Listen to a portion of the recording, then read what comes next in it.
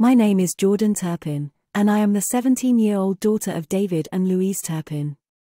I am one of 13 children, and I was the one who escaped from our home and called 911. I was born in 1999, and I grew up in a house of horrors. My parents were abusive, and they kept us locked up in our rooms for most of our lives. We were only allowed to leave our rooms to use the bathroom or to eat. We were never allowed to have friends, and we were only allowed to interact with the outside world through our parents. They told us that the outside world was a dangerous place, and that we would be hurt if we went out there. We were also forced to work long hours in the house. We had to clean, cook, and do laundry.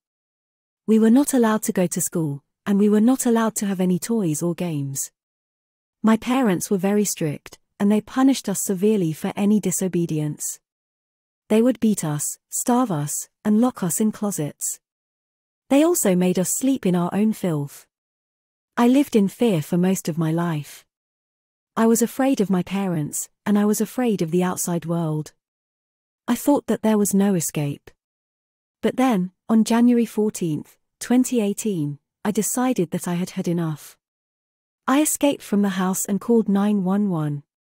When the police came, they found my siblings living in squalor. They were all severely malnourished, and they were chained to their beds.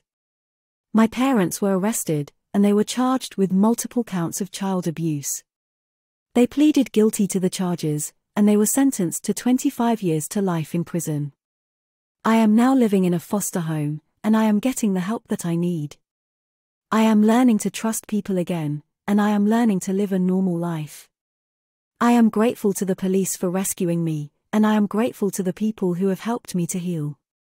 I know that I have a long way to go, but I am determined to rebuild my life.